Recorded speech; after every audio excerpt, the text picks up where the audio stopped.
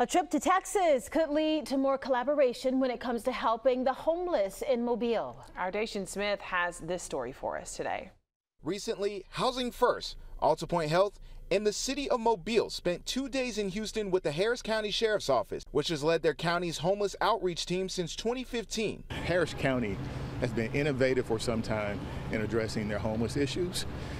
Not to say that without saying they still have a homeless issue, but they're mitigating and managing that crisis. Their outreach team is made up of teams of an officer and a mental health clinician who go out into homeless camps to build relationships and help them with different resources. Here in Mobile, Housing First and Alta Point have their own outreach team. MPD officers sometimes encounter the homeless throughout the day. Now these groups want to bring these teams together. They're not just here to police those individuals, but they're actually here to try to help them and do what they do to position them for success in their life. It builds that relationship, that bridge for the officer, so that they see the officer as a friendly face, not someone who's coming out there to arrest them, who's actually there to help. But it provides a little protection for our folks out in the field as well.